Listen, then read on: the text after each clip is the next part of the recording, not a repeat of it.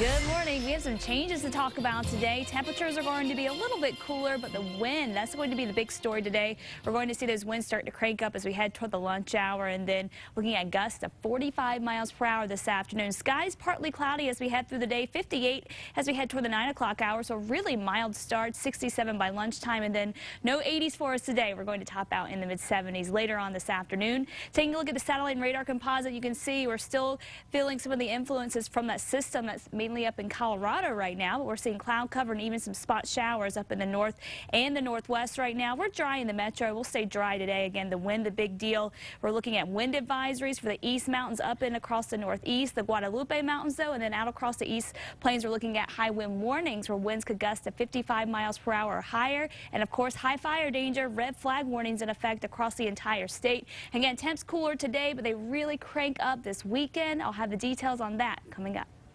A school bus driver is in jail this morning. Here now is the Tuesday News Blitz.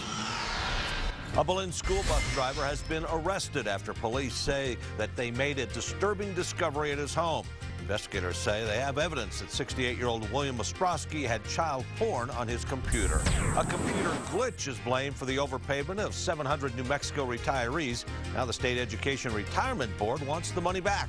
The glitch last summer caused the overpayment of almost $2 million. A man who often hung around Presbyterian Hospital in Albuquerque is now wanted for sexually assaulting a patient. The grim search and recovery in Joplin, Missouri could be more difficult today because of the possibility of more violent weather. Some residents near the flooded Mississippi River who've returned home are keeping their bags packed in case they're forced to evacuate again. And President Obama gets an official welcome today at Buckingham Palace. It was announced overnight that the Obamas will meet with Prince William and Princess Kate, who are just back from their honeymoon. And that's the News Blitz.